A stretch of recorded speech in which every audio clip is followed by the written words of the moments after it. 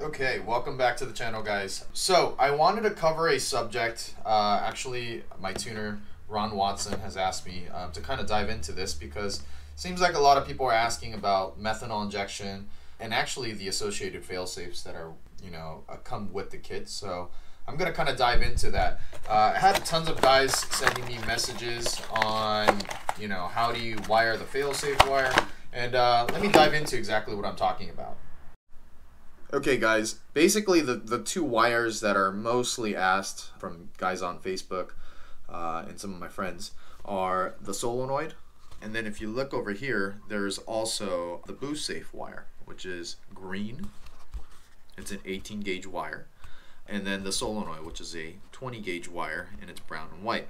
I have the solenoid hooked up on the car, and I'm going to go ahead and show you guys how it's done. Basically, the solenoid is there so you're not dripping methanol when you're in vacuum and things like that, or you're parked or something like that. Let's just say you have a siphoning issue where the tank is like higher than the injection point. Then yeah, basically this solenoid stops that. It only works when there's a signal, basically a ground signal that goes to it, and that's what basically starts and opens the solenoid so you can get the flow of meth into your intercooler or your boost pipe.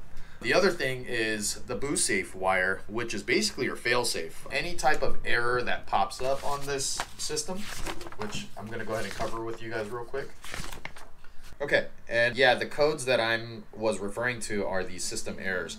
Basically, your controller will output, and as well as on your little external LED, these number of flashes. This is basically telling you what type of error you have in your system so you can troubleshoot it and make sure that you're not boosting really hard when there's no methanol spraying, or when you run out of fluid and things like that. So that green wire that I was speaking of earlier, which I'll cover at the car in a bit, but you don't wire that to the electronic boost controller directly. You need one of these. This is a normally open or normally closed relay. You guys usually have this for powering like LEDs, automotive, and things of that nature. But basically it's very simple. That green wire actually hooks up to the white wire here. This goes to a ground. The black wire is a ground. The yellow wire is actually not used for anything. It's usually powering an external source, which we're not going to be using in this case. However, the other two wires are the red and blue wire. This is actually what's going to complete your circuit to the electronic boost controller solenoid. Basically, you snip the wire, one end goes here, one end goes here, and basically it completes a circuit. However, when you get an error, it'll basically throw a 0.5 volt signal here. It'll close the little magnetic relay here, and it'll basically it'll break that circuit. So what happens is then you go to wastegate pressure at your electronic boost control solenoid. And the reason why I chose to go over with this method over going with the TGV signal is a couple of reasons. The TGV signal right now, I'm using a flex fuel kit and it uses that output there. So we actually don't know exactly what's going to happen if you throw an error code over it, or if you're breaking that circuit or whatnot.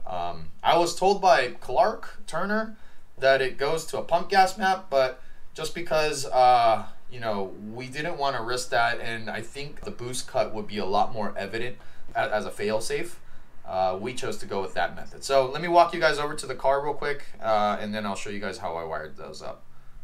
Okay guys, we're back at my car. As you guys know, my controller is mounted here. The harness is really nice from AAM. It actually just connects really easily like this. And as you guys can see, there is that green wire right there. That's the boost safe wire, which goes to the normally open relay that we're gonna have set up. And that relay is gonna be mounted in the engine bay. So I'll be covering that install in depth, but we're not gonna be doing that today. Right now, as you guys can see, I have the green boost safe wire just tucked away right now. So right now the system, if it throws a code, it'll just flash on the error light here, the LED. It will not do a boost cut. But the theory of the system is this failsafe will do a boost cut to wastegate pressure, you know, for us, we chose to go with that method, me and Ron Watson, because it's a little bit, it's a little less elegant. However, at least it'll be more apparent that you have an issue with the system. You'll get it checked out and, you know, replace what needs to be replaced.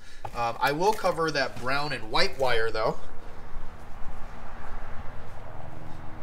And that is actually connected up to here. Basically, there are two black wires on the water meth solenoid.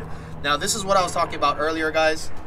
This is gonna make sure that you are not gonna pull methanol into your, basically your intake system when you don't need it. So like, for example, when you're in vacuum, or if your tank is higher than your injection point, which in my system it's not.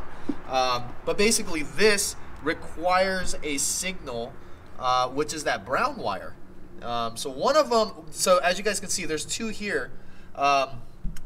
It doesn't really matter which one goes to which, so the continuity doesn't matter. One of these will go to that brown and white wire for your solenoid, and the other one, the other black wire, just goes to a ground. So any chassis ground is basically how I have it. And as you guys can see, my nozzle's right there. So really easy way on doing these on these 2015 plus WRX, guys. There's a little clip bracket.